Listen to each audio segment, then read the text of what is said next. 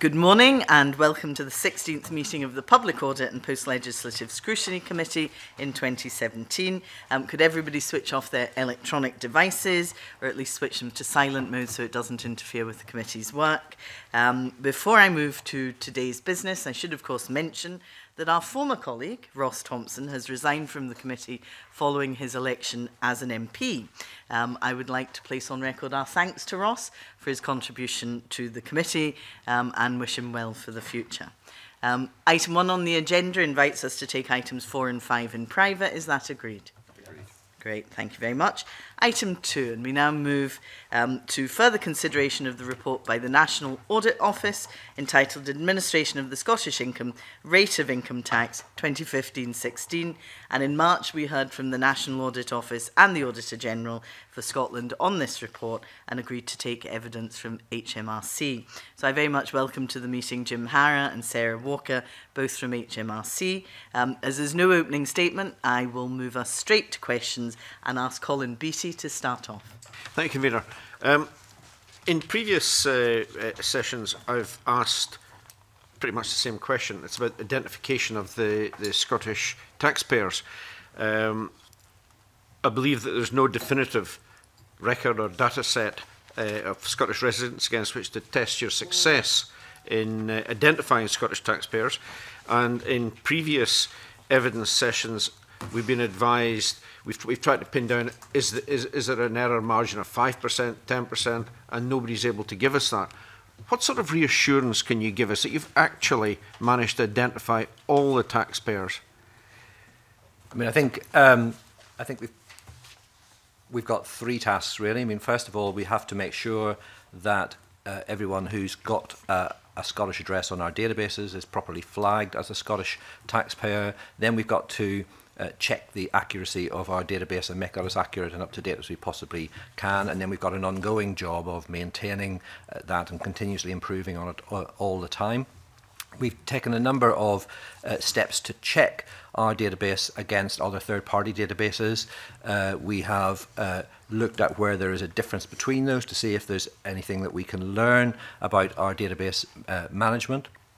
In the case of Scottish addresses on our database, we have run corroboration exercises with a number of third-party databases, the Electoral Roll, credit reference agencies, major retailers, for example, and we've been able to corroborate between 98 and 99% of those addresses that we hold that they are corroborated. For the difference, the remaining 1 to 2%, that doesn't mean they're wrong, it just means they're not corroborated by anyone else. We've also been able to take some reassurance that our processes for keeping our database up to date mean that it actually stands up to scrutiny compared to those others, and in fact, where we saw discrepancies between ours and the Electoral Roll, in the majority of cases ours was the more up-to-date and accurate record. But you're right, it's a question of continuously improving, but there is no definitive benchmark against which we can judge to say whether we're at 100% or 99% completeness of our database. It seems that mostly you're relying on postcodes. How accurate is that? Well, we have a set of parameters that identify Scottish addresses on our database. We did initially rely too much, I think, on postcodes and the postcode, what we call the PAF, the postcode authentication field, and but we have since extended that scan and we pick up addresses in lots of different formats. We've also carried out an exercise to identify addresses on our database that are incomplete, for example, don't contain a full postcode, and we've done a cleansing exercise to bring that up to date.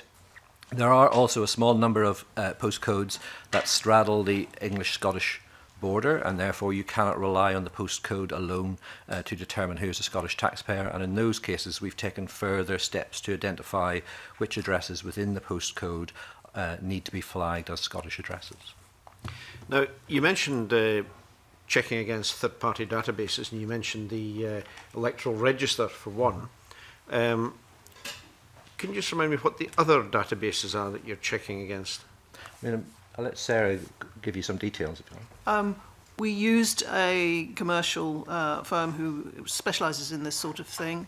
They have a number of address lists. They have, as I say, commercial credit agencies, places where you are registered to have deliveries from mail order companies, mobile phone and other sort of commercial providers where you have to provide an address, and they make their address lists available to these sort of commercial companies, which are then available to compare with our list. So if you've got the name, if you can identify somebody by name and address, and then you can see if the same name and address appears on other lists. So every time we order something on mail order, you guys are checking on that? I don't think that's not what I say. And these are commercially available companies. We don't get all that information ourselves. We ask somebody else to do the check. So you purchase that information in. Yeah. But you are right. I mean, your footprint with retailers and mobile phone companies and utilities is actually building a record in databases, which these commercial organisations all share, and we do use that to verify and validate our database. We don't just take addresses from those, because where our record does not corroborate with that, it doesn't mean that theirs is more accurate than ours, but it does mean that that's something for us to investigate. Now, obviously that's an ongoing process. How often do you go through it, or is it one big exercise every year, or is it an ongoing thing? We're talking to the Scottish Government now about exactly how regularly we should do that comparison. I think we're expecting it to be every year. It is quite a major exercise and it costs money and it takes time to do. So I don't think we would do it more often than that. I was just about to come to the cost. Is that included in what you're already charging the Scottish Government? Yes. So it's not an additional cost? No, it's not an additional cost. Now, I understand that 80,000 employers had problems with tax codes and that it's now fixed. How is it fixed, and what was the real problem? I think, so as well as identifying people as Scottish taxpayers, we then have to require employers to deduct the correct amount of tax from them. And this year, 2017-18, for the first time, that is a different amount of tax than in the rest of the UK. So we send a coding notice to both the employer and the employee, telling them what code to apply to make sure the correct amount of tax is deducted. We then have a programme of employer compliance checks to make sure that employers are complying with their pay-as-you-earn obligations and are applying those codes correctly in their payrolls and deducting the correct amount of tax. What we find when we go out on employer compliance visits is that there is actually a very high level of compliance. It's the lowest tax gap really out of all the taxes that we administer. But there are problems. Sometimes employers make errors, and in the case of the Scottish Code, we have found that in some cases the software programs that they are using have not been updated to take account of what we call the S codes, the Scottish taxpayer codes. So we have taken action both with the employers where we find that they're making errors and with the software providers to make sure that they've got the correct specification and update their products for their customers. How widespread is that error? It's been very small in percentage terms, but it is there. If I can just explain what the impact of it would be, we then run a reconciliation exercise at the end of the year for each employee. So at that point, we would pick up if there has been an underdeduction of tax, and we would correct it at that point. So there would be no impact on the Scottish Government's finances, but it would be undesirable from the taxpayer's point of view, because they would find at the end of the tax year that they have an underpayment when ideally that would have been taken out of their salary as they went through the year. So despite the fact that we have that sort of fail-safe reconciliation at the end of the year, the ideal is that this is operated correctly during the year. But we have got very high compliance rates, and we're continuously improving on that. I think the key is to make sure that software providers keep their products up to date and that employers use the latest version of those software products. Thank you very much, Colin. Monica Lennon. Thanks, Convener. I'm interested in the situation, whereby 420,000 taxpayers didn't receive information that 2.45 million taxpayers did receive. And to take you back to the comments made by the Comptroller and Auditor General in his report, he said that may have created a less informed group of taxpayers. I just wonder, first of all, is that a concern that you recognise, and And do you think that's well-founded? I mean, I think it is a possible concern. First of all, the 420,000 Scottish taxpayers who were not picked up in the initial scan did receive a written communication, but they did receive a different communication from the other 2.4 million people. So we sent out letters to 2.4 million people in December 2015. The other 420,000 received a pay-as-you-earn coding notice in early 16-17, which specified on it you have been identified as a Scottish taxpayer, and that is our standard means of communicating with people in pay-as-you-earn about the code that we are applying. So everyone did receive a communication, but obviously it was a different communication for the two population sets. We have not seen any evidence that it has a practical impact on the taxpayers, but obviously they did receive a different communication. Okay. I'm interested, communication is clearly important here, so I'm just interested to hear more about what your wider communication strategy is, and what the cost of that is. Yeah, so we think that good communications are key to maintaining the accuracy of our address database and continuously improving on that.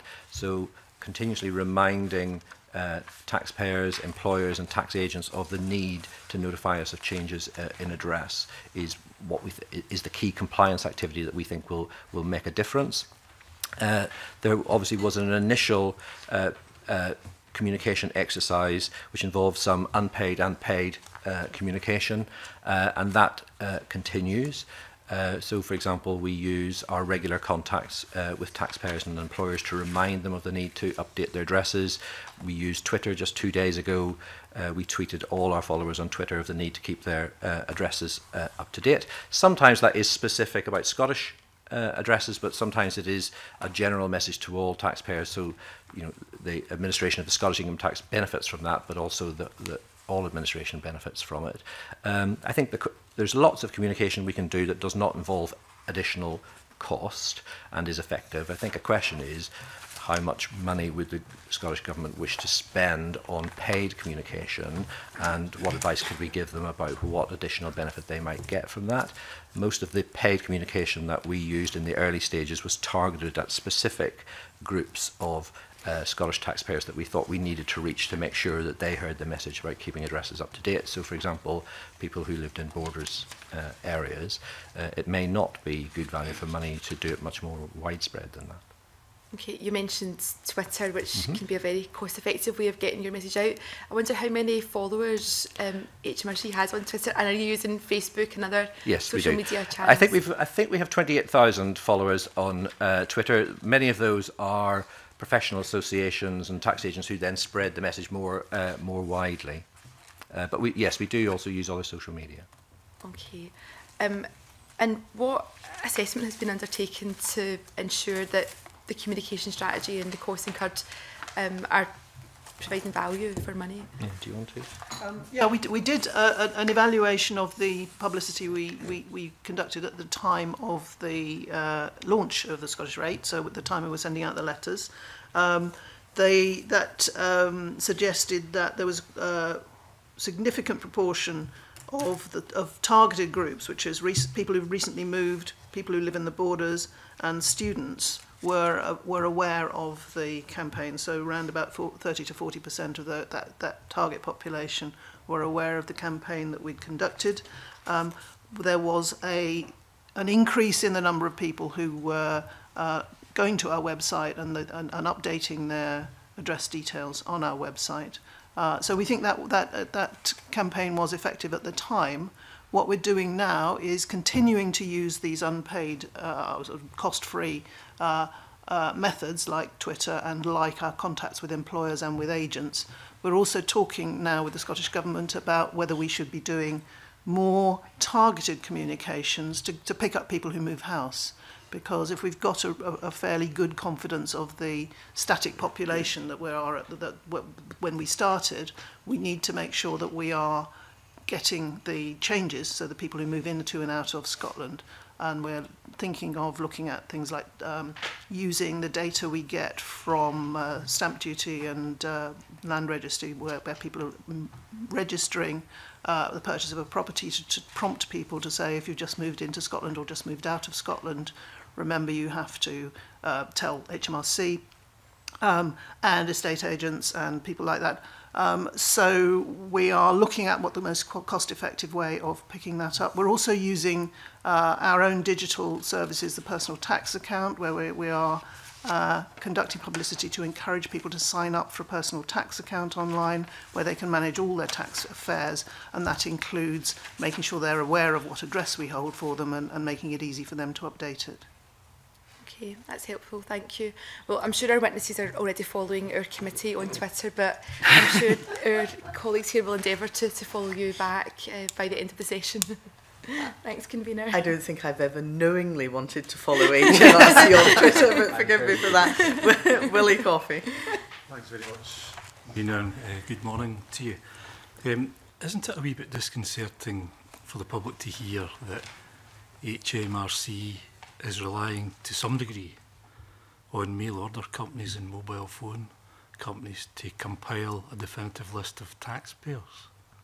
I think that's not what we're doing, and I'm glad I've got an opportunity to clarify that. So, we regard ourselves as holding the database of who is paying tax, but it is important that we check the accuracy of what we have against all other available sources, and maintain its quality and learn and take action if any sort of corroborative evidence tells us that we've got a problem. So it is just a source of information that helps us to check what we've got. It's not, but we're not reliant on it to maintain the database.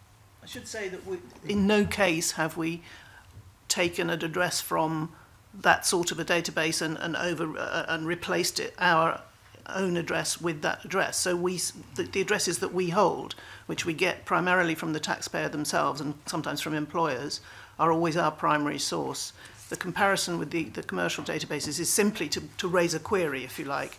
If they've got a different address, we can then assess whether we need to query that and whether we ought to be making more inquiries, but we wouldn't take the commercial address in preference to the address that we hold.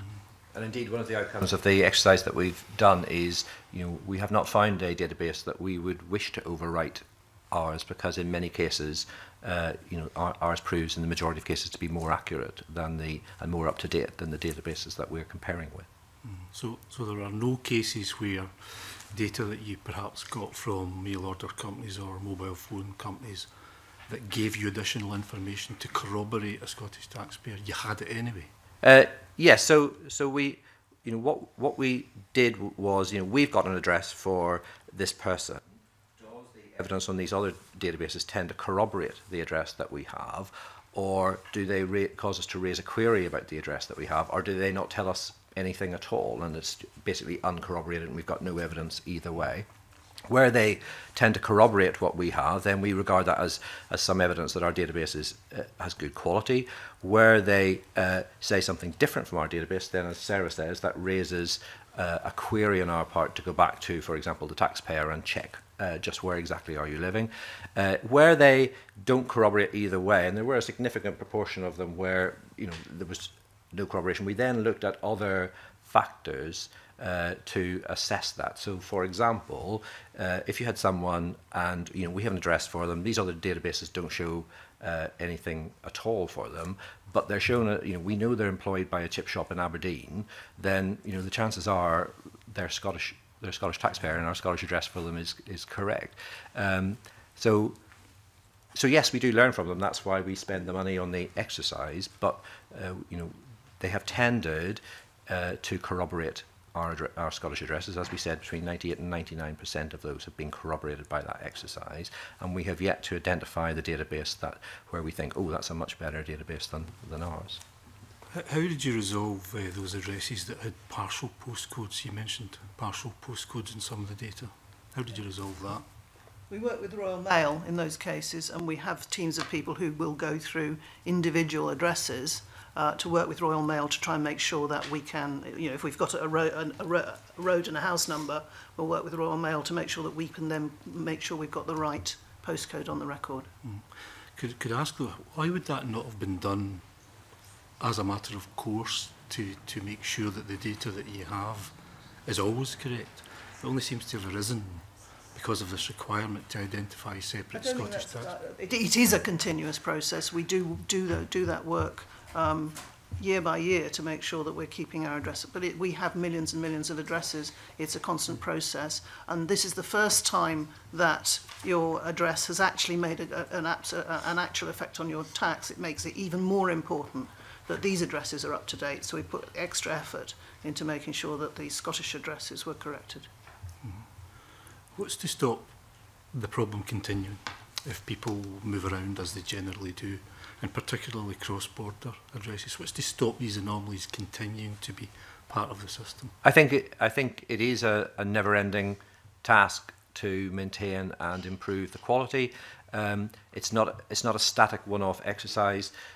You know, we have assessed that there are about 80,000 moves a year across the England-Scotland border, roughly half in each direction. So if we did nothing and didn't update our databases, then they would degrade over time.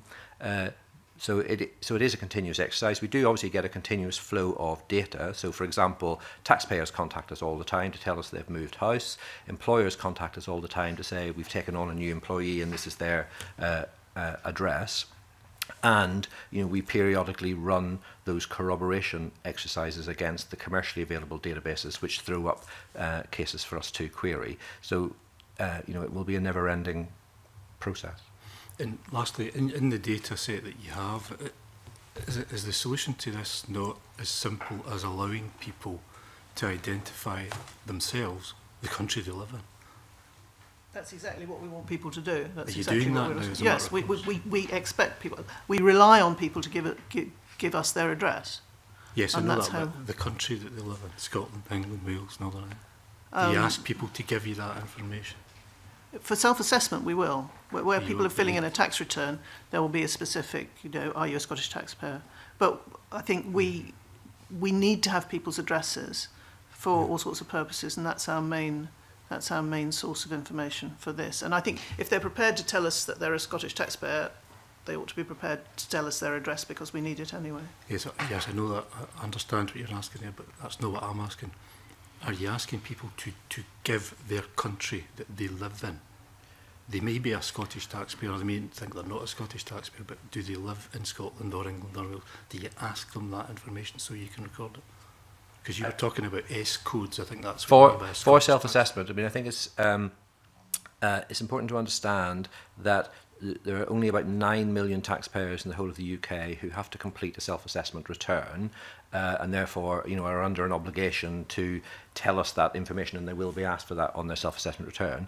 The vast majority of taxpayers, their affairs are administered between HMRC and their employer, and there is no obligation for them to get in touch with us, and therefore we have to look for data that we can get that tells us where they live, and the address obviously is the key thing. So we haven't gone down a route of asking all taxpayers to declare the country in which they live for tax purposes. We've asked them to keep us up to date with the address where they live, and then we will apply that to determining their taxpayer status.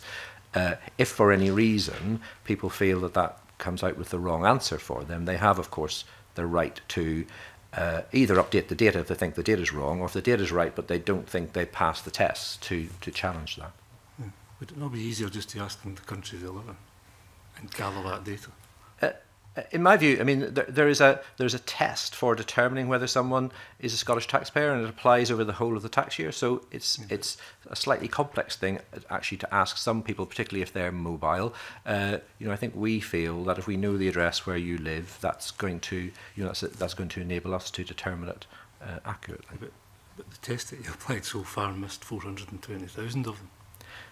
Yes, I mean, that was, so there was an error in our original scan. So while we had a Scottish address on our database for those people, the sort of technical parameters of the scan of the computer did not pick those addresses up, and that was an unfortunate error for which, I am very sorry. It was, I'm glad to say, identified and fixed very quickly, but it does not go to the sort of accuracy of our data about where people live. It went to the sort of accuracy of that one-off job of running the scan against our system.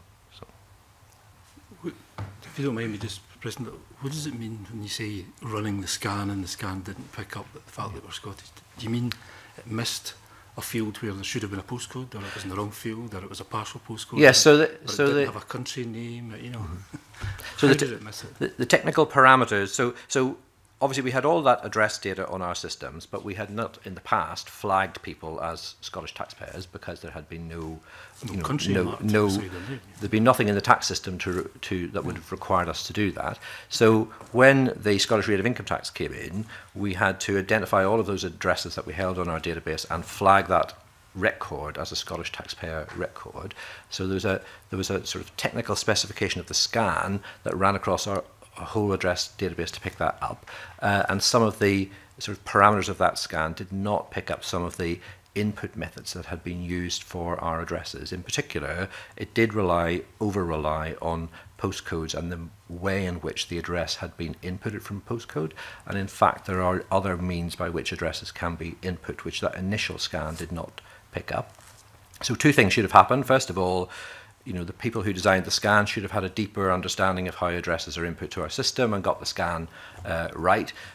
Secondly, there should have been more testing of the scan to identify the results of the scan to identify the error. Unfortunately, that mistake got through, and when it was picked up, we did fix it. But I think if I was doing that exercise again, which we will be doing for Wales shortly, there are lessons to be learned from that to get the quality of that and the testing of it better.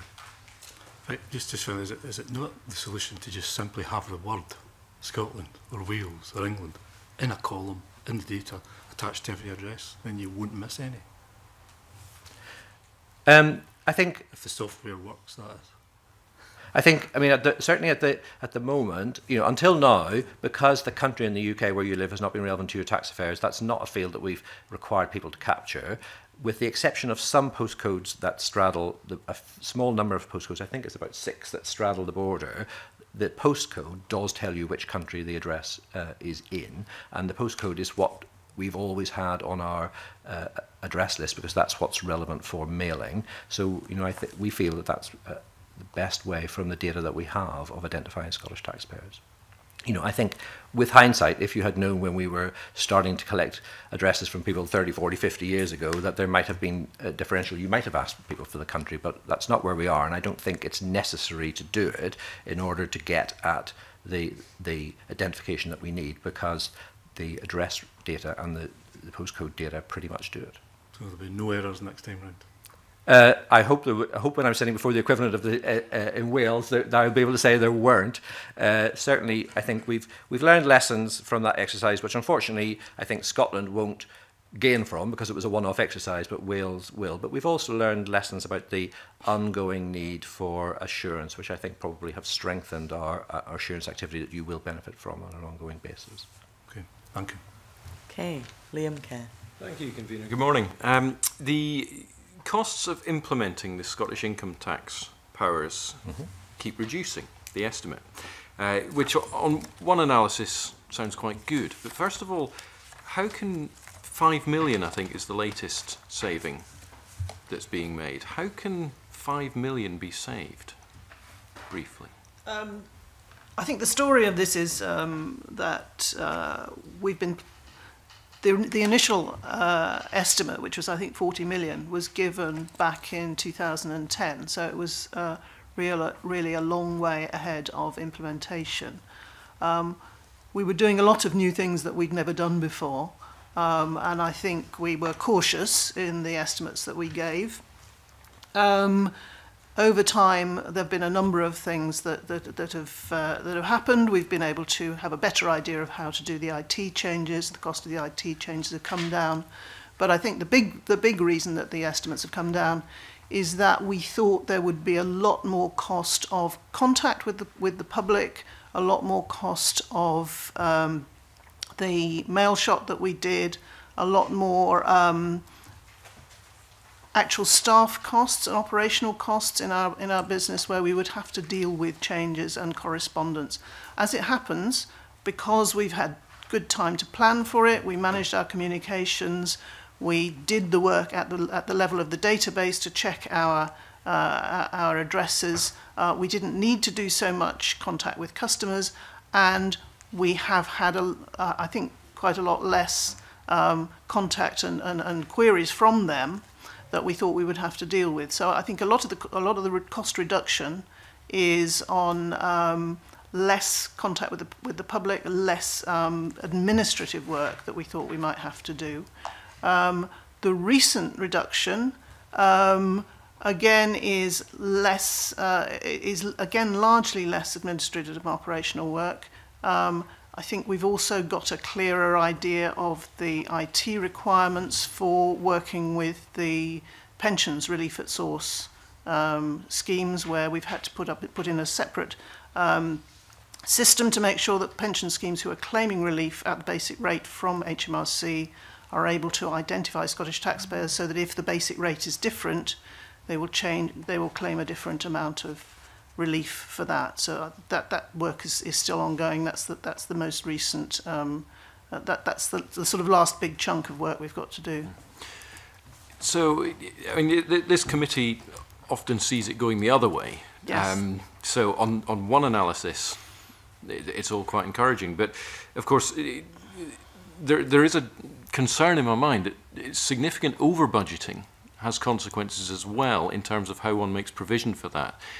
So are you aware, has the Scottish Government, in terms of its own funding, made provision anywhere for 40 million? In effect said, okay, we haven't got 40 million to play with, let's put it over here.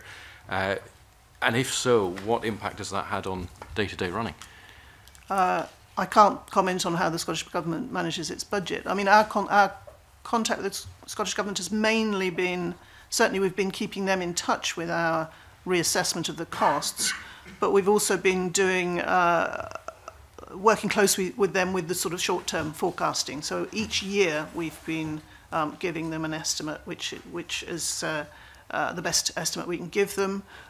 They've been involved in our programme governance, so they have the same access to cost forecasts as we do. They see all our programme and project papers. So I think they have as good an understanding as we have. I agree. I think the estimate of 40 million back in 2010 was pretty speculative. I think it was done well before we had done a lot of work on it. I think we were asked to give an estimate, and we did, and we erred on the side of caution because we thought this was a big, novel, and it was difficult to predict at the time. Just moving slightly in the area, if there is an error, we've looked at an error on the number of Scottish taxpayers. There's an impact on the tax take and there's a rectification cost. Now, this time round, understanding HMRC have borne that cost.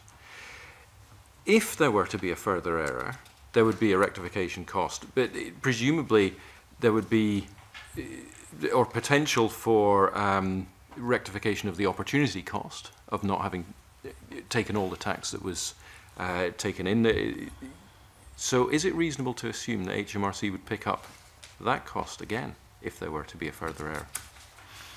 I think that's hypothetical. We do have, we have in our memorandum of understanding with the Scottish Government a presumption that they will bear all our costs of implementation, and that is following Treasury rules for public expenditure.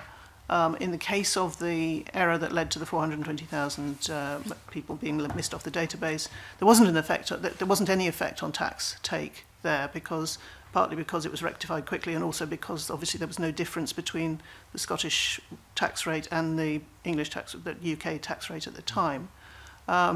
but for that particular issue, we did agree that we would bear the cost because it was clearly our error. But I think we would want to look at future circumstances according to the circumstances of the time.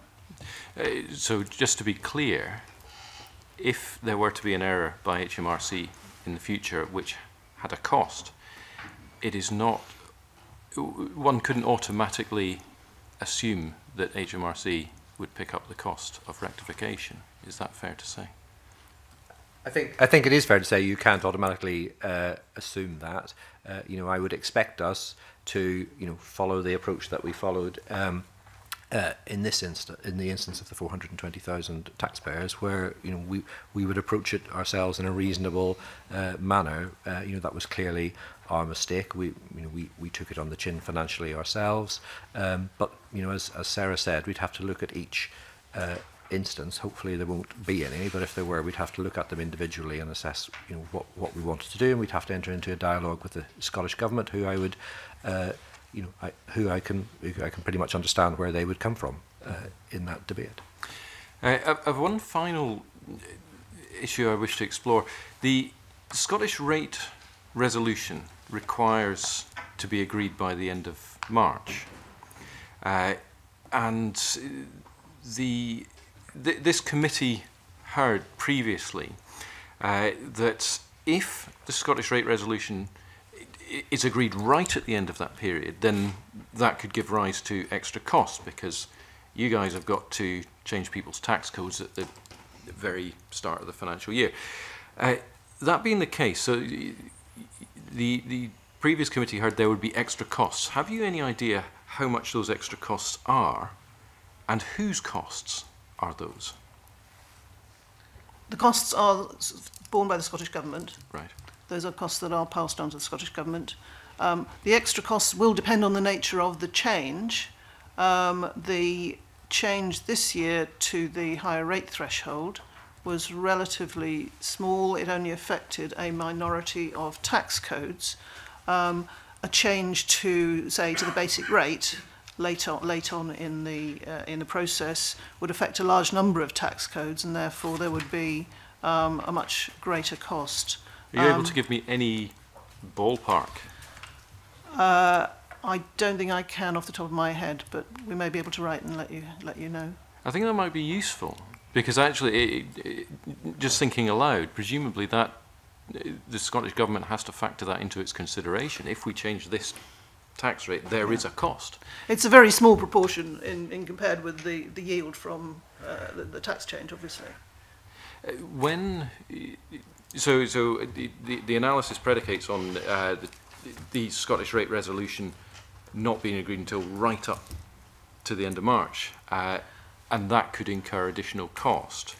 So how far before the end of March would the rate resolution need to be agreed to avoid incurring that additional cost, do you think? We do an annual tax code update for the whole of the UK, which runs around the end of the year, so December, January.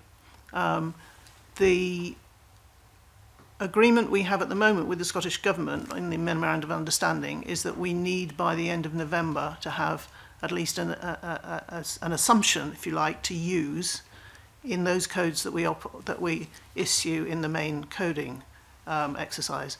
We're going to have to review that, I think, because now both potentially the UK budget and the Scottish budget are going to be later in the year, so end of November may not be a realistic assumption. We certainly have been able to accommodate the Scottish budget announcement in December and still be able to reflect that in our main coding exercise. But if a change comes, as it did this year, after January, that means that we then have to do an additional exercise to redo some of those tax codes, and that's where the extra cost arises. Doesn't mean that even if it was right up to the end of March, we would still do an additional tax coding exercise. It would probably be after the start of the tax year, and that would mean that employers would have to update codes after the start of the tax year. So there's a bit of a knock-on effect there. It's all possible to do, and there are precedents for us changing tax codes after the start of the tax year, of course. So there's a whole range of things, different things that can happen, and it's always possible for us to accommodate late decisions, but there's just a range of costs that might be available, that might be incurred. Mm-hmm. I wouldn't mind at all having more clarity on those costs and when they're incurred. Just what's in my mind is at some point the Parliament will be debating the rate resolution, and if there's further cost, or if there is a cost implication of not getting something agreed by a certain time, I think that might be something the Parliament wants to know. Certainly go away and look at what we can come back and give you. Obviously, you know, as Sarah has explained, there's a whole range of different scenarios, so each one would have to be looked at individually, and so we would expect to, you know, be in close liaison with the Scottish Government on any particular instance or issue. So we'll see what we can give you in general terms, but obviously there's quite a wide range of different scenarios that each one would have to be separately impacted. Thank you. Okay, Alex Neil. Thank you. Can I first of all just pursue some supplementary questions on this issue of who's liable to pay the Scottish rate of income tax and who isn't? And there are three particular questions. The first one is, supposing I have two houses. I have a house in Scotland and I have a house in England. And I tell you that my main house is in England, but I've got a second house in Scotland. Would I pay the Scottish rate of income tax? It would depend on which of those addresses is your main home, and we've got a set of criteria that we apply. We have, for example, identified just over 2,000 cases which are of the nature that you describe, where we have people with who we know have an address in Scotland and an address in elsewhere, and where they've told us that the address elsewhere is their main address, despite the Scottish address being a correspondence address for us. And we've actually done some compliance work to understand the accuracy of what we are being told. The wealthier you are, the more likely you are to have two homes, and the more likely you are to have scrutiny by us. And affluent and high net worth people basically are man-marked by a relationship manager in the UK who tracks their residence status. But I think Sarah can probably give you more details of the test that's applied. Yes, I mean we're looking at things like where your children go to school, where your family is, where you're registered with a GP, that kind of thing. We would expect people to have a main home which has those types of characteristics. So if Scotland say introduced a 50p rate of tax, and I said to you, my main home is no longer in Scotland, my main home is south of the border, would you automatically accept that, or would you apply these tests and say, no, we don't accept that? I mean, first of all, I would say that whilst this is a new scenario for us within the UK, it is something that we're very used to in the international context. We have lots of taxpayers who tell us that they are resident for tax purposes in France or whatever, but who appear to have a presence in the UK, and we're very used to policing that. Our approach to compliance is risk-based, so we assess what is the risk that someone is misleading us, and it is based on that risk the level of intervention that we will take. Factors that are relevant are things like, well, what is the tax differential between Scotland and the rest of the UK? For the current tax year, it's a maximum of about £300, and our assessment is that that's generates a pretty low risk of people sort of deliberately not complying as a result. But obviously, if that differential grew in the future, we would have to reassess that risk, and that is something I think that we intend to do annually and share with the Scottish Government. In the circumstances that you describe, I think we would assess that the risk would have grown significantly, and therefore that is something that we would have to actively police, and that's exactly the type of case where we might well decide to investigate. It depends on the taxpayer and their level of income and what we know about their tax behaviours generally. So, for example, if that is a high net worth individual who we know has actively engaged in avoidance schemes in the past, for example, they are someone who we keep a close eye on. On the other hand, if it's someone where we can see evidence that they do appear to move house, we may assess that in that particular case an intervention is not required. But we would certainly, be constantly reassessing risk all the time, and the level of compliance intervention that we would expect to take, subject to discussion with the Scottish Government, would be relative to the risk assessment. Can I ask, as part of the compliance, do you look at people who are claiming who are getting free tuition because allegedly they're staying in Scotland? I think it would all. I think factors like that would all pour into the risk that someone would actively mislead us. So we would look at all the factors that might cause someone to mislead us about their address, which would also have a tax consequence. And clearly there can be a range of factors that drive people's behaviour, and it's not just the tax benefit, but the tax benefit may be part of it. But supposing, let's say I've got a son who is 19, and I'm really living in England, and I am the taxpayer in England, but he has he's told the authorities up here he's resident in Scotland, and he's getting free tuition and not having to pay tuition fees. Would you pick that up? I think, obviously we're not directly accountable for administering that risk of sort of fraudulent access to tuition fees. However, who is? It will be someone in Scottish Government, I assume, in your Department for Education or whatever. But what we do have is gateways to share data with other agencies that are investigating potential fraud. So if the police in Scotland, for example, were investigating fraud, there are gateways to share HMRC information, and we collaborate very closely with other agencies on tackling fraud, because if someone commits fraud in one area, they're quite likely to commit it in another, including in ours. So it's something that's in our interest. And you would share the necessary information between the Scottish Government enforcement officials or compliance officials and yourselves? Provided there is a legal gateway for us to do so. We have to comply with the data protection rules, and we have to comply with the rules which say we have to keep taxpayer information confidential. But there is quite an extensive range of gateways for us to collaborate with other law enforcement agencies. And for example, here in Scotland, we've got HMRC staff embedded in Gardner, and so they're both working on joint operations, but also arranging to share information. But we do obviously always check that we've got the right gateway. If there is a risk where there is not a gateway that enables us to share information, we have a very good record, and our ministers have a very good record of acting quickly to create the necessary gateway. Can I ask about another scenario, which is quite a common one, not necessarily just amongst high net worth individuals?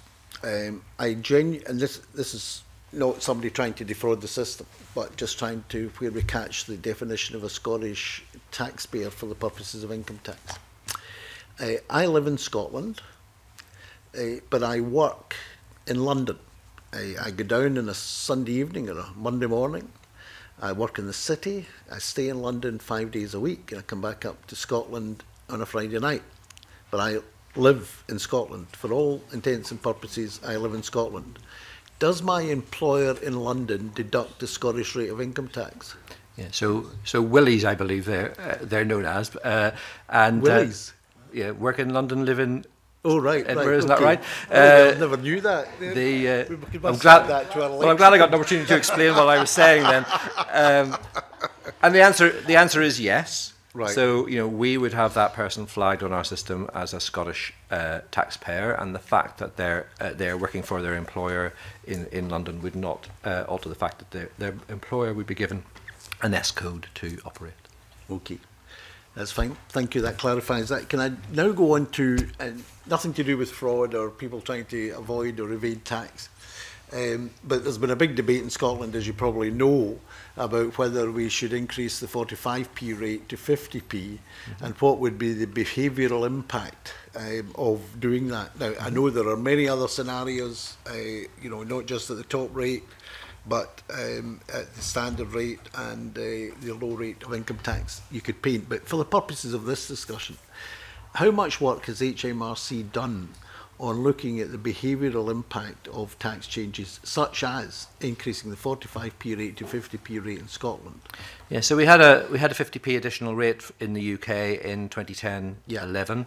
It was only in place for 1 year, and in March 2012, the department did publish an analysis of the behavioural impact of that, and that is available for. You can find it online, or if you need me to, I can send you a link to it. Obviously, it was quite a difficult analytical exercise to carry out because the rate was only in place for 1 year, and obviously the behavioural impact, as you got a series of data, you might get better understanding of what the ongoing behavioural impact was. But in broad terms, the outcome of that analysis was that there was a very significant behavioural impact in affecting the tax take in 2010-11, which we had underestimated in the forecast of the yield from that 50p rate. So, for example, in particular, we saw a significant level of forestalling, where people who had the option brought forward income into the previous tax year when the rate was lower, and that had a consequential impact on the yield in the following tax year. So you can look at that analysis. It draws what conclusions we could from having that rate in place for one year, but it did indicate that there was a significant behavioural impact, which you would have to look at, whether and how you could constrain that impact in the future if you were introducing higher rates. So would it be fair to say, based on your analysis, if there is a 50p rate in Scotland, you could actually end up receiving less revenue potentially because of the result of likely behavioural impacts? I'm not sure that it's safe to draw conclusions for what would happen in Scotland. That was a UK-wide rate. And as I say, we only had very limited data because it was only in place for 1 year. But certainly in that instance, we saw that there was a large behavioural impact that we had underestimated at the outset. It did mean that in the 1 year that rate was in place, it raised less revenue than had been forecast for it. That analysis says very little about what the ongoing effect would have been, because obviously we didn't have any ability to test that. Yeah, and it wasn't a permanent rise at that, obviously, because it had been announced at some stage that it was going to be abolished within the. No, I mean, it was from recollection, it was introduced as a sort of final act of the Labour government before the coalition government came in 2010 and repealed it. Yes. So from recollection, it wasn't announced as a 1 year measure, but it in practice it was only in place for 1 year. Yeah. Okay. But the point I'm making is, if it had been in place longer, maybe would the behavioural impacts been greater or smaller or neutralised? I mean, that's something that we don't have the data to test, but for example, to the extent that people either took income early or delayed taking it, there may be a different impact over time. So people may have an ability for a period of time to do that kind of thing, but after a while they may have less of an ability to do it. But that analysis doesn't really get to that, because, as I say, it only had data for 1 year. Have you done any more general work on behavioural impacts? I mean, we do that all the time for policy costings for our ministers, but I can't share what policies they do or do not ask us to cost. And is that the kind of exercise you would do for the Scottish Government if asked?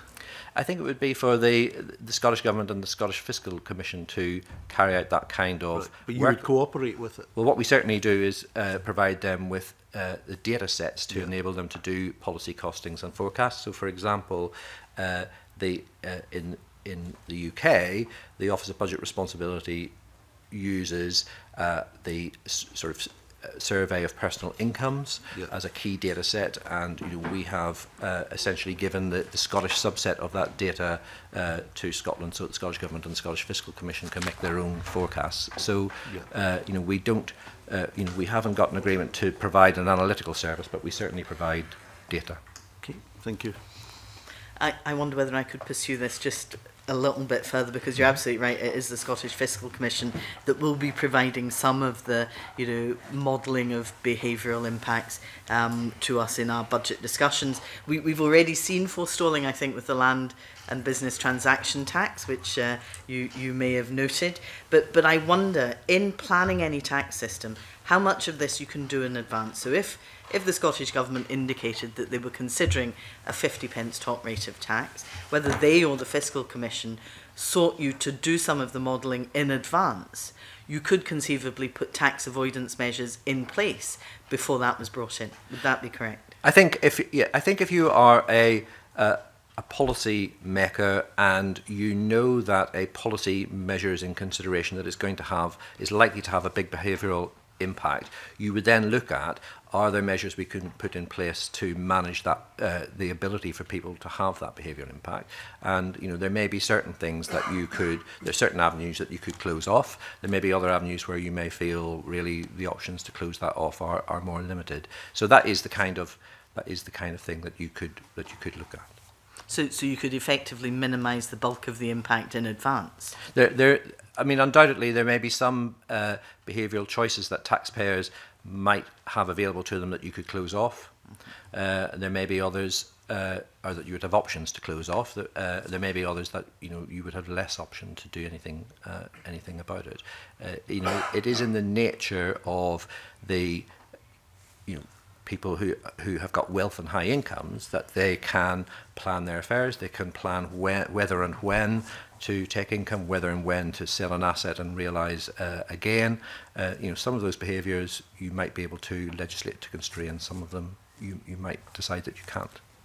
Okay, that's helpful. I recall, having been on the Finance Committee at the time, one of your senior colleagues coming along in the discussion about this very subject and telling us that tax avoidance measures had improved over the course of the piece, and he didn't foresee necessarily any problems with that. Is that your feel for what's going on the ground, that you've actually taken more measures? There's certainly been a large raft of anti-avoidance measures in recent years that have significantly stamped out tax avoidance as an activity. It's not completely stamped out and probably never will be, but we've seen a very, very significant reduction in the use of tax avoidance schemes. In recent years also some caps have been put on reliefs, so even though it's not tax avoidance, people might, choosing to put their money into something that is relieved, the ability to do that in some instances is now capped. So certainly I think some of the avenues that we would regard as mischiefs because they're tax avoidance, yes, there's been a lot of work done to close off the opportunities for that. I mean, a key area of sort of pressure in the tax system at the moment around tax planning is what we call tax motivated incorporation, where you have differential tax treatment of employed people versus self-employed versus companies, and we're certainly seeing a behavioural impact where people incorporate, and one of the reasons why they're incorporating is to take advantage of that tax differential, whether you call that tax avoidance or sensible legitimate steps, but nevertheless it is a behaviour that we see, and if those differentials were to increase, then there would be a greater incentive for people to do that. So there are still areas of tax planning that people carry out where there are opportunities, and they're certainly by no means all closed off. Okay. One final question from me. I'm conscious you've had a series of kind of mergers, consolidations, call it what you will, of tax offices, and Glasgow and Edinburgh have been affected. Has this had any impact on your work on SHRIT? Yeah, no. I mean, we have a programme over the coming years of reducing the number of small offices that we have and concentrating our resources into 13 regional centres plus, I think, 6 specialist offices and a head office, because we think that will enable us to deliver a better service more efficiently. That has not been all implemented. That is in train over the next few years. But no, there's been no impact from that on our implementation of the Scottish rate of income tax. Okay. Any further questions from colleagues? No, in that case, can I thank our witnesses very much for appearing before the committee this morning. We'll suspend briefly to allow a changeover.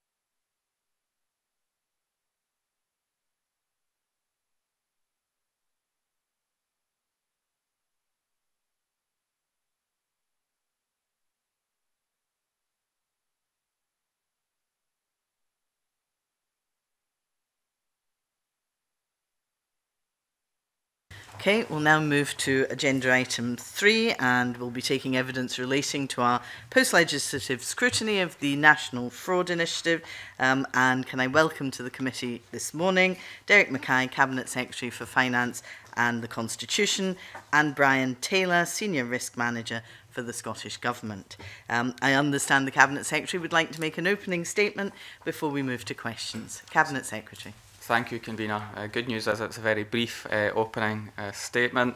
I appreciate the opportunity to contribute to your first piece of post-legislative scrutiny, and appreciate your interest in the effectiveness of the National Fraud Initiative, which was just one tool that the public sector uses to combat the risk of fraud. The Scottish Government takes the prevention, detection and investigation of fraud very seriously, and as well as ensuring our key financial controls are robust, we work with all public bodies to share fraud prevention information and good practice, and this is all underpinned by effective audit arrangements.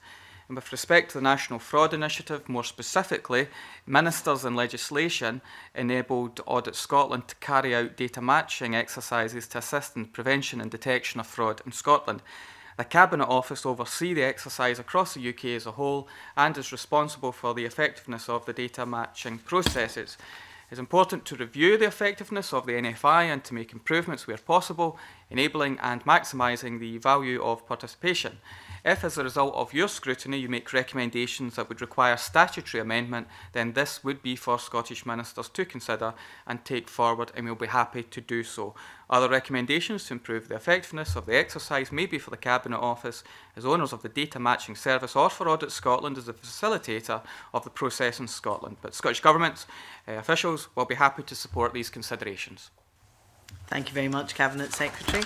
I understand the Cabinet Secretary is also willing to take questions on our previous evidence session from HMRC, but if we could hold those back and start perhaps with the National Fraud Initiative. Colin Beattie. Thank you.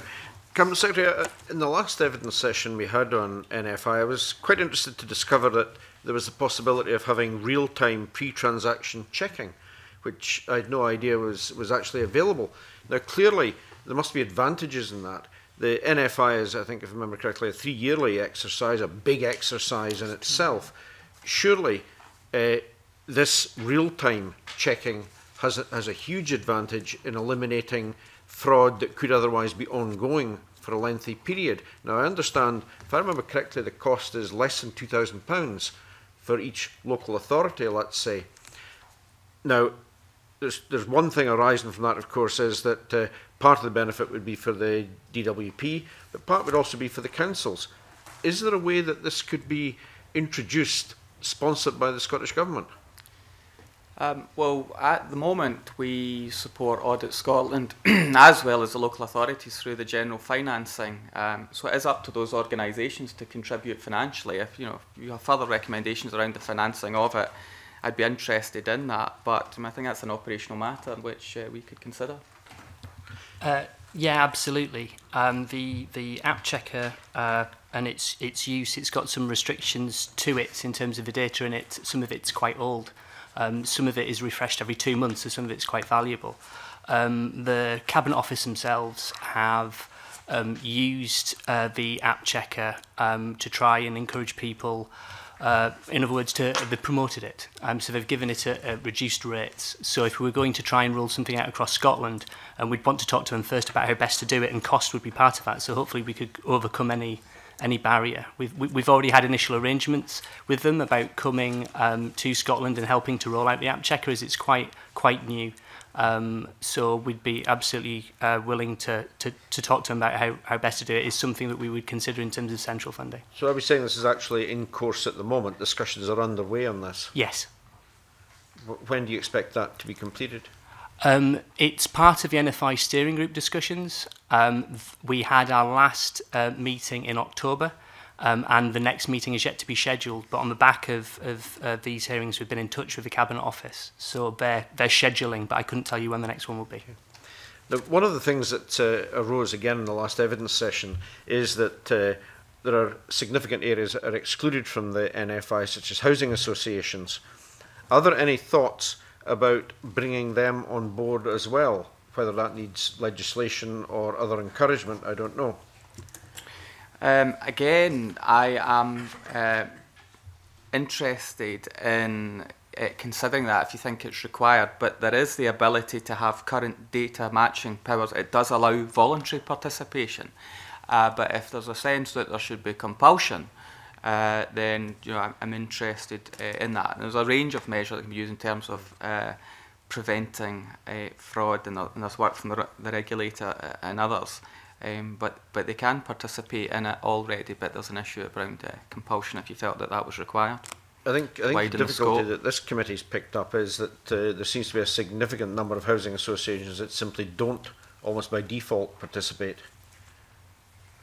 which leads us to look at whether they should be compelled to, given the fact that they're such a significant part of the opportunity to eliminate fraud.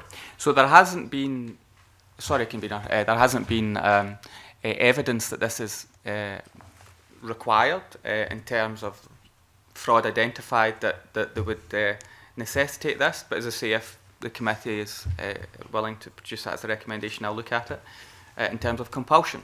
But there are, of course, other checks and balances in place.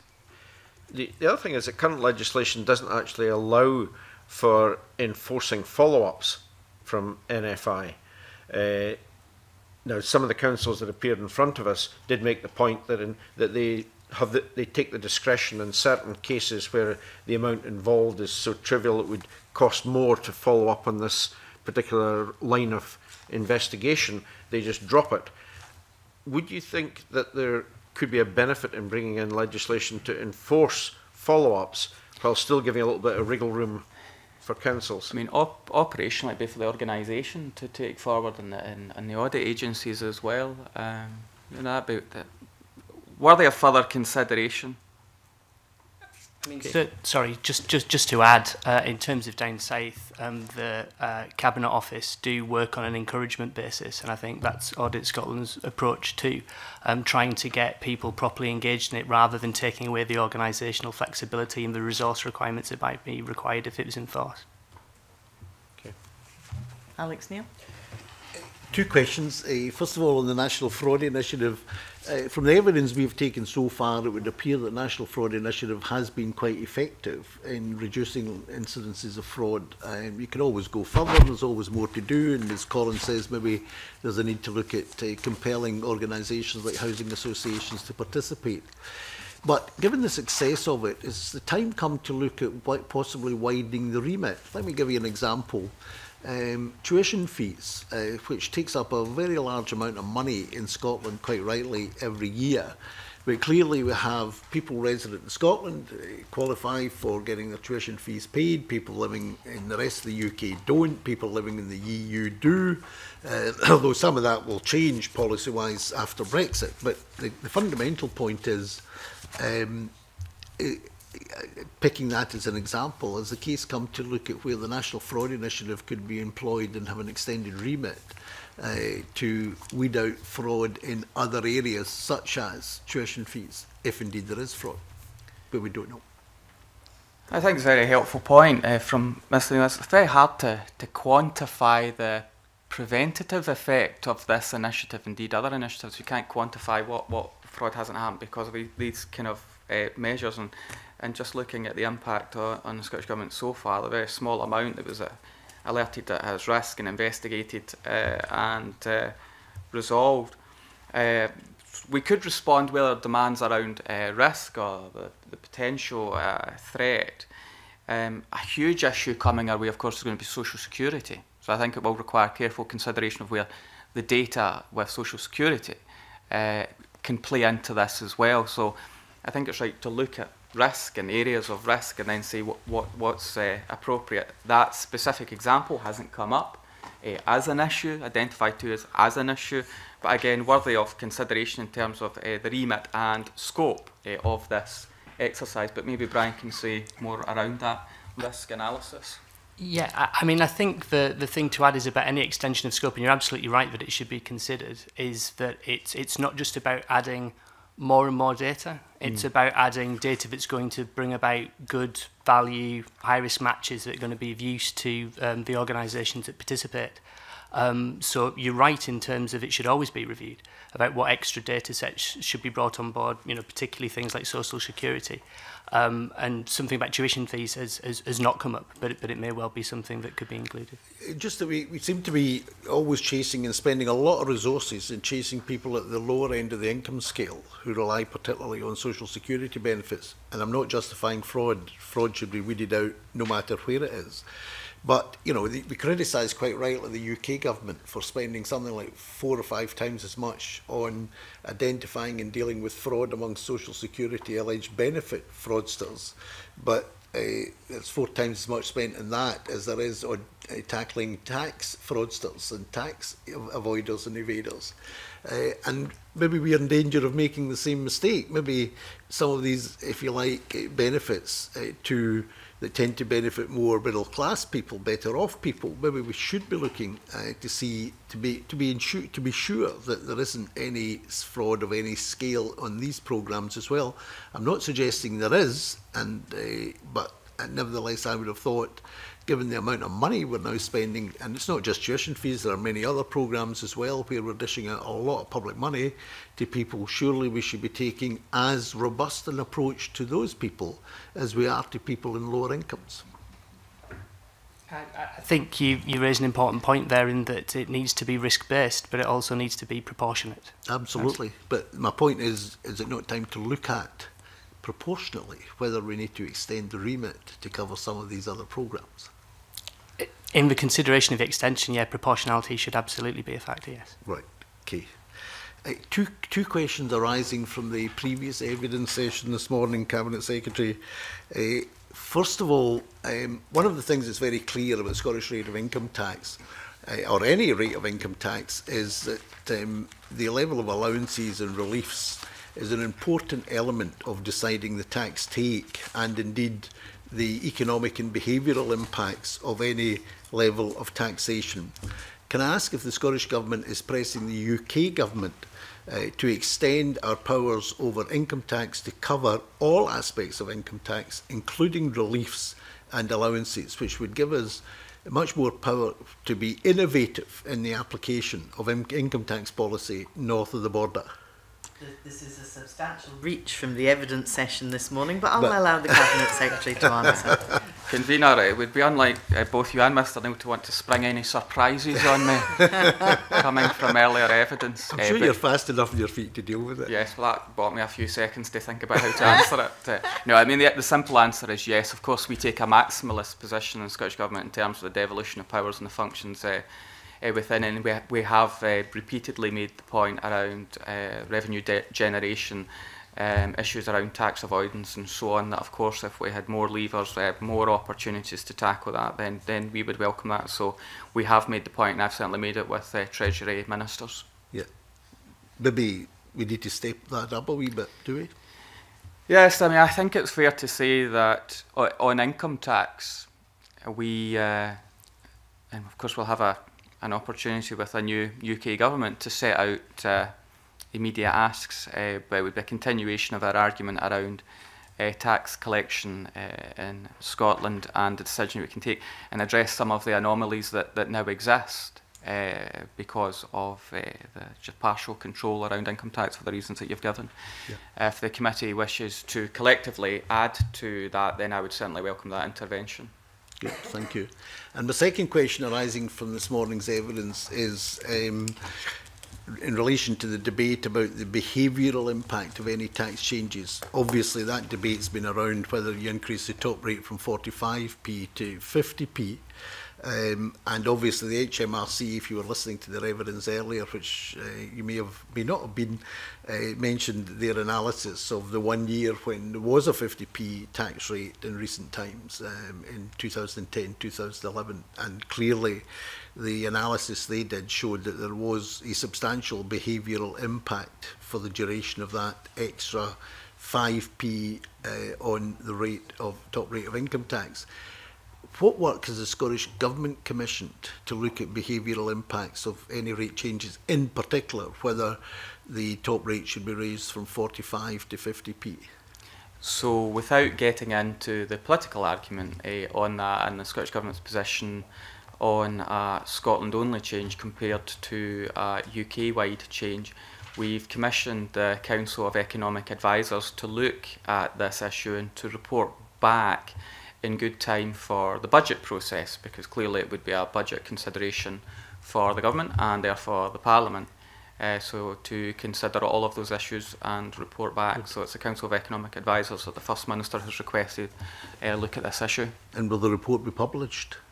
I haven't been asked that before, so in anticipating that question, first of all, it will advise ministers, and I would want to double check this, but I think the evidence was published last time around, so I would try and stick with the precedent to do that. Whilst keeping within the parameters of guidance and advice to ministers, I would be happy to share the position. I'm not suggesting it be published before the budget, but presumably it be published with the budget. Yeah, I'm not sure from last time round the analysis when it was published, but you know, in the interest of transparency, I'd want to do that, although keeping within the protocols of advice to ministers. But you know, I think people would want to see that evidence, would they not?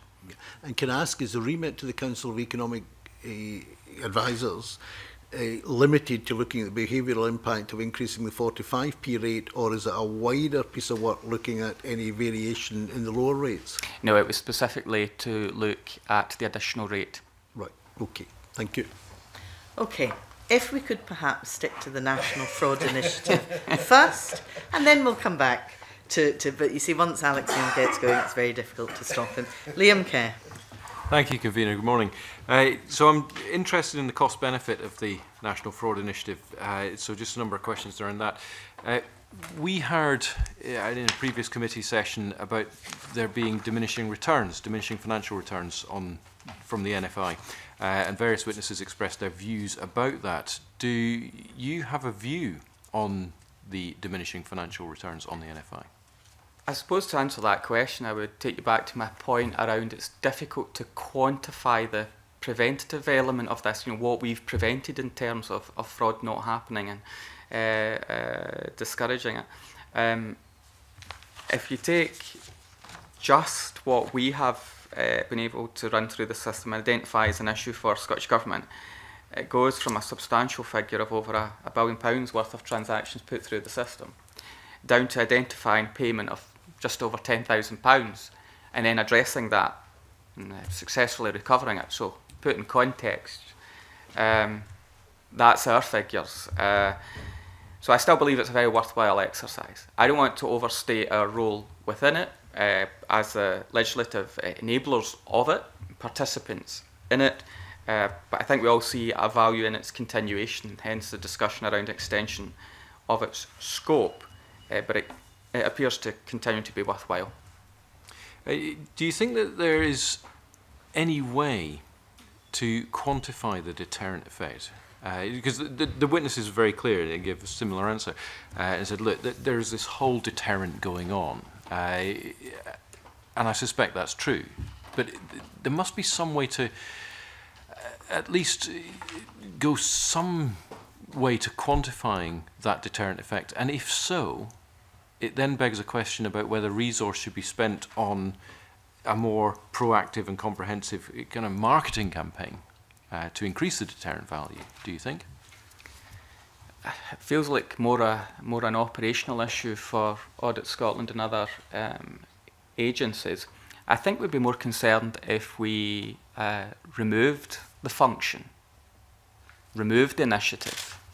Now, of course, there's many other tools in place to tackle fraud, but my sense if it was removed, it would probably cause more concern than trying to promote it. But yes, there are other public agencies that could play into it and more data that could be considered. Brian, can you maybe say more then about risk and how you see it playing within that?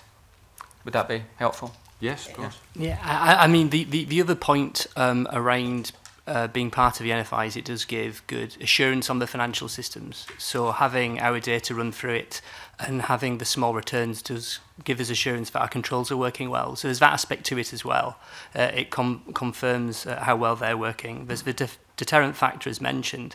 I think the difficulty in measuring it is as has been undertaken in the past with things like the annual fraud indicator, an awful lot of it is based on estimates of fraud. So you could do crude comparisons of a deterrent and look at the fraud identified against the kind of average figures that you would find in organisations that vary between 5 and 10%. So you could do that. I think the answer really is trying to continue to improve the value of the transactions so that we get more results for less matches, wherever that's possible, and at the same time do the kind of promotion work that you're talking about, because I think that's important as well. Mm-hmm. And moving on from that, Cabinet Secretary, you said in your opening remarks that we need to maximise participation, I think were the words you used. And one way that we explored in the previous session was if the public were able to see outcomes. So if there was some way whereby the public can see when they flag an issue, what actually happens as a result of that. I'll throw this in as a question, but do you think that within the current data protection restrictions that we have, that is something that could be considered? It could be considered. I suppose anything could be considered. There will be parameters that we have to work within, so we could look further at that. But of course each organisation, and Audit Scotland, who facilitate this, and Cabinet Office, who oversee it, could ultimately produce reports around how they believe it to be working. So it could be considered.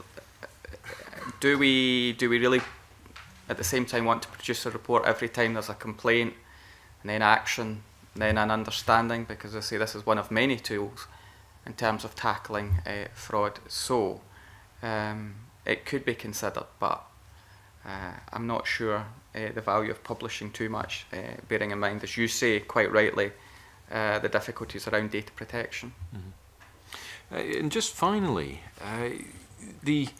just to pull together the whole cost-benefit piece. So, for example, Murray Council in their evidence talked about 2,800 matches, of which there were 20 positive outcomes. Now, the cost of those outcomes, the cost of getting to that point, is borne by presumably the local council or a Scottish agency, if I can put it that way. But the benefit accrues to the Department of Work and Pensions in this particular example. Do you have a view of that? And is that something that we should be looking to review as part of the NFI?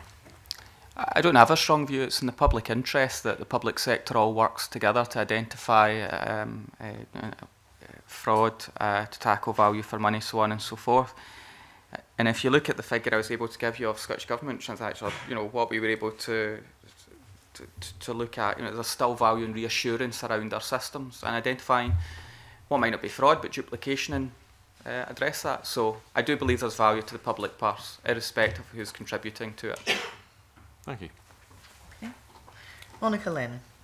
Thanks, Convener. Good morning. We heard in oral evidence from a number of local authorities, and one of the things that surprised me, I guess, is that the way the exercises are set up, they're very much standalone exercises, so there doesn't appear to be a way to track and identify repeat offenders. Now, Jim Harra from HMRC this morning said in his evidence that if a person commits fraud in one area, they're likely to commit frauds in another. Do you recognise the limitations in the current system with the current statutory powers? And Cabinet Secretary, do you think this could be addressed through legislative change? In terms of repeat offender, I think this has been identified as an issue. Where's the coverage in that? Yeah. I think it has been identified as an issue. Cabinet Office are working on it, and I would be interested in their conclusions, as I say. There's a lead organisation across the UK, and if we require legislative change, again, I'm open to that in terms of presenting that, if that is what is required, but Cabinet Office are leading that piece of work. Yeah, I think it struck me certainly from the evidence that we've got a sort of really static picture. Obviously, there's a retrospective nature in looking back at these data matches, but if there's good intelligence there, it seems that there could be a missed opportunity if people are not proactively, using that information. Yeah. As I say, I'm happy to consider this based on your recommendations and what the Cabinet Office conclude. Okay.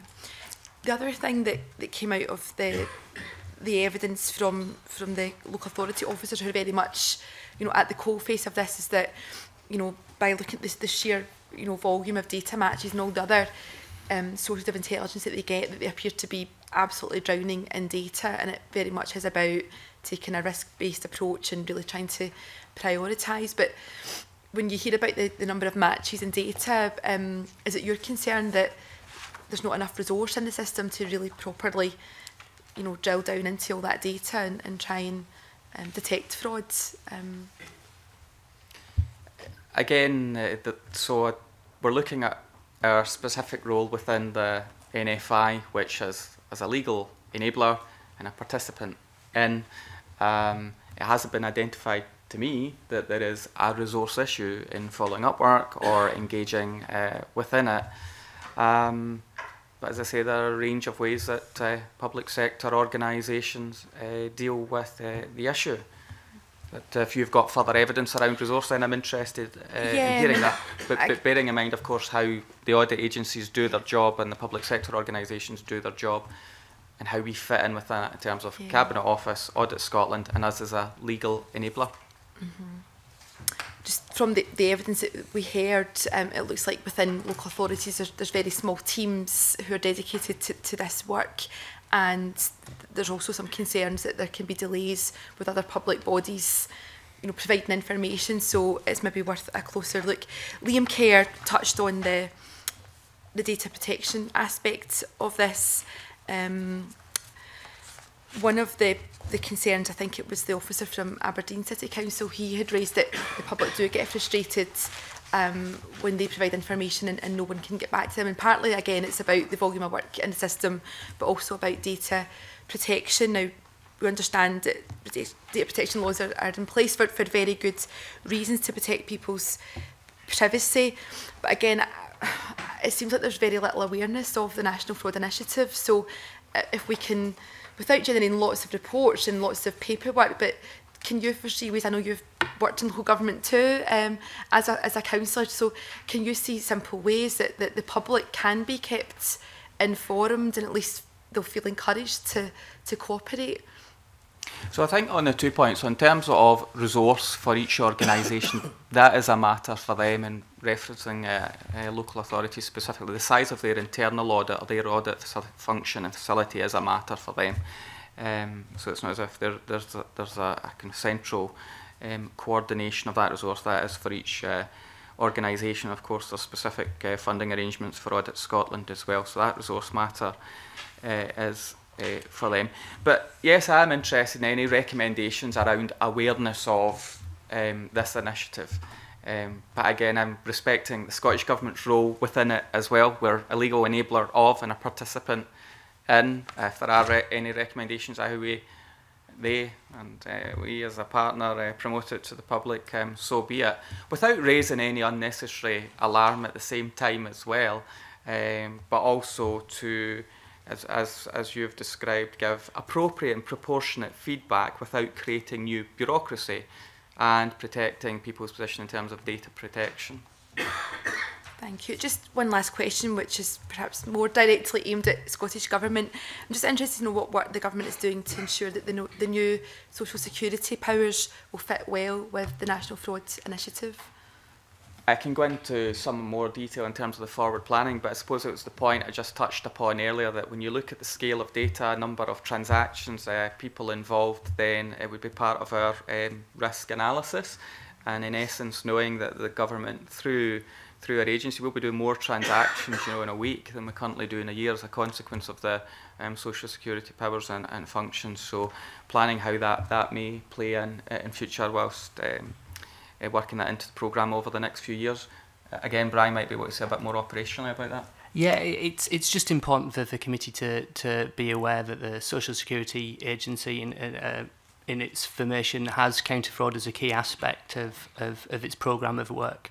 So it will have comprehensive data matching built into that. That will be consideration of the NFI, but it will go beyond that as well in terms of what data matching is required to make sure it counters fraud effectively. Brian, I wonder if you can maybe say something about the anticipated costs then, because as the Cabinet Secretary said, you know, it's going to be a huge, you know, additional volume. So have you got any figures on the costs of NFI in the terms of the social security powers? Well, there shouldn't be. I would need to talk to Cabinet Office and Audit Scotland to see if there's any significant cost implications. Okay. From what I'm aware of, it shouldn't, because the data pool, because it's vast as it is with 300 million pieces of data, I don't think it would be significantly affected, but I would need to check it. Thank you. Okay. Willie Coffey. Thanks very much, Convener. I wonder if I could just stick with this issue about the repeat offenders. Cabinet Secretary, I raised this a couple of weeks ago. And I think I was surprised, maybe like colleagues around the table, to learn that they don't automatically investigate frauds in the second year if they were perpetrated in the first year. It's all down to the data set that's presented for analysis. And I think I was quite surprised at that if someone had tried to commit a fraud in year one, then why don't we check them in year two? Are we permitted to do that? I presume we are. So we don't need legislation to do that, I don't think. Could you try and clarify that? There are some restrictions on what can be done in terms of profiling. I'm not an expert on that, but there are restrictions on what can and can't be done. I think the important point, and it's been raised already in the discussions that we've had, will be the extension of UK legislation that will allow the sharing of information with third parties, which would include credit reference agencies, as well as agencies that would have information on known fraudsters. So that way we would be getting to the kind of repeat offending issue that you're talking about, and would be able to check the data against that. I'm not aware of the exact details of rollout, but I could get that information and feed it back to the committee. Yeah, but to be fair, we're waiting for the conclusion of the Cabinet Office work on this. Yes, who are doing a pilot exercise. Okay, that's really helpful. Some of the councils also said that there's no legal gateway for them to request information from HMRC to help with the National Fraud Initiative and Detection. There was quite a number of them, in fact, said that they would like that to happen. What would be the mechanism for us to achieve that? Would we have to get agreement from HMRC? Can we compel it? Can we require it? Or how would it work if we wanted to do that? The restrictions would be around the fair and lawful use of the data. In terms of HMRC itself, what we would do is work with Cabinet Office. They already do a great deal of work with HMRC and DWP in matching data, and including more HMRC data in the NFI exercise would be something we'd have to work with the Audit Scotland and the Cabinet Office with. And I suppose from those discussions we'd find out whether or not any actual additional legislation would be required, or whether it could simply be done through more effective communication and engagement. I think it was more a case that there just was no legal mechanism for us to get information, for the councils to get information should they think they needed it. Even if they made the request, it wasn't forthcoming because there's no legal framework for it. But they all said it would be very helpful and it would add to the initiative's success rate, we think, Cabinet Secretary, if that were the model that we used. Yes, and I think the same would be true around the legal gateway issue. Would be engaging with Cabinet Office through them and HMRC to make sure. I mean, I'm not aware of the actual barriers that have been highlighted, so we'd absolutely want to understand what those were and what would be required to get over it, whether it would be just a disagreement on the legal position or whether actually further legislation would be required. Okay. On data protection... Can I just be clear on that? I mean, that's our willingness to be open if this is identified as an issue between local authorities in HMRC and it requires a legal remedy, then we are open to that to help enable that if that is indeed the issue. But there does seem to be a dispute on whether it is a legal issue or around implementation. But okay. Based on your evidence. Right. On wider data protection issues, you'll be aware that the European Union regulation on data protection comes into force next May. which introduces even more stringent arrangements for data sharing and data security. My understanding is that the UK government is signing up to that regulation, whether or not it leaves the European Union, it's signing up to it. Do you think the tightening of data security will make it harder for us to detect fraud across a range of agencies that have been mentioned today, you know, between tax and benefits and social security? Do you think it will make it harder when the regulation comes into force to do that? I'm not aware of the full implications that those new arrangements would bring. Certainly the controls that we have around the data protection and its use are very stringent just now. So again, I wouldn't expect those to be significant, but in terms of a detailed response, we'd have to have a further look into it and report back to you. Okay. Last question, Convener. It was in relation to this morning's business. In terms of accuracy of the data that HMRC actually have on that particular issue, on Scottish rate of income tax, are you assured, in what form does the assurance take from HMRC to the Scottish Government that we have correct and accurate data that enables us to identify Scottish taxpayers? I'm pretty sure Mr Coffey's asked me this question in the Finance Committee as well. So we have a range of assurances. There's the political level agreement, there's arrangements around the fiscal framework and its implementation, and then essentially the officials' engagement. And there was that earlier issue identified where not all Scottish rate income tax payers were identified, but have been identified, and say they're doing their various checks that they can answer for as to assuring us as the Scottish Government, indeed the Parliament, that they've identified everyone that should be paying tax in Scotland. So I think I'm as assured as I can be, based on all the information that I have, that they've undertaken the range of exercises to identify everyone. And there's been some further exercises to ensure that that is the case. But yes, there was a substantial amount of people identified further on in the system. It didn't cost any money. It didn't lead to us losing any revenue. But yes, I'm as assured as I can be. And if I wasn't, I'd be raising it with the Secretary of State and the Chancellor and other ministers as well. But there's ongoing work with officials. Okay, thank you. Okay, clearly the temptation of committee members to move over to the evidence session this morning couldn't be contained, but we'd reached the end of those that had indicated they wanted to ask questions on the National Fraud Initiative. So now I will properly move over to the evidence we heard from HMRC this morning. Is there anybody who would like to come in at this point? Monica Len. If because I'm such a fan of the National Fraud Initiative. You can be our champion. Yeah, and apologies if it was asked earlier on. I know there was some discussion about, you know, sort of voluntary participation. But Cabinet Secretary, is it your view that all bodies that are spending public money should participate, and should that include, or should that be a condition of procurement bids for public projects? I'm not quite sure. I don't think just making it compulsory for everything and everyone is potentially answered in terms of procurement, because all organisations will have policies in terms of fraud and procurement and comply with the Scottish Public Finance Manual as well. So there's a range of checks and balances in place. So I'm not sure that, you know, compulsion for everyone for this data matching exercise, it should be compulsory and essential. It should be proportionate. Okay. Thank you. I'll let go of NFI and are you sure now? Back to you. This is your last chance. And can I just to round off the MFI bit? MFI. Dear me, it's clearly been a long day. I very much welcome the fact that the Cabinet Secretary has been so open to the committee's recommendations even before we've made them. So that's a very refreshing approach, and I commend it to other ministers. But we will indeed produce a report in due course on that, and I look forward to receiving the bits and pieces of information that you've said you'll provide to the committee. To this morning's evidence session on HMRC, are there any further questions on that? I wonder whether I might ask just a couple then.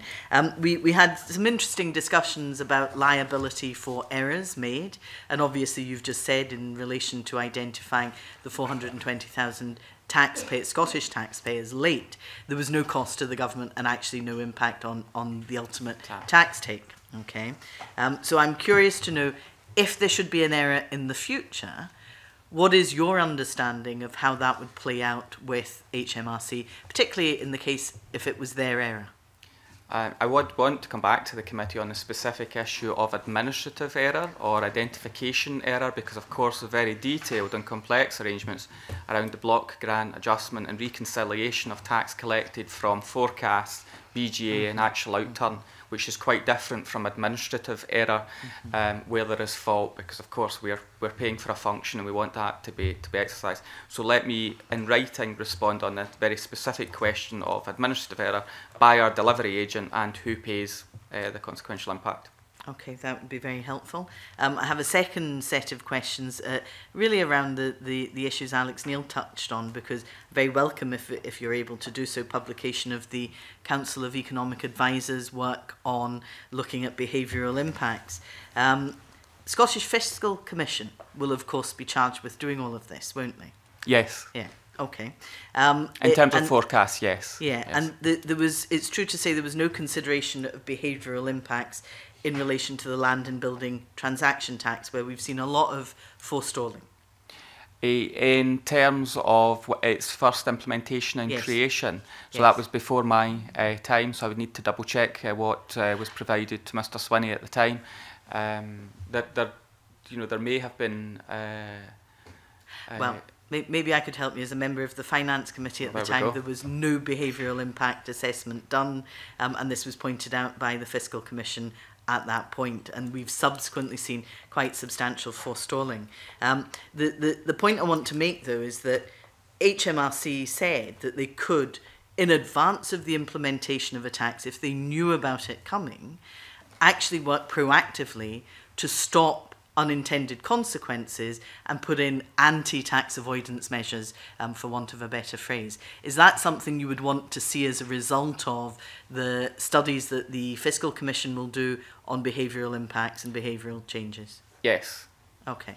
So you could anticipate, taking out a lot of the potential difficulties by being proactive and putting tax avoidance measures in place in advance? Yes, one of the issues that the Council of Economic Advisors has been asked to look at is there any way of mitigating those issues to be able to change the tax position. So yes, looking at mitigation measures as part of that consideration. That's excellent, thank you very much. Any questions from any other members of the committee? No, in that case I thank very much the Cabinet Secretary and Mr Taylor for coming along to give evidence this morning, and could I move the committee into private session?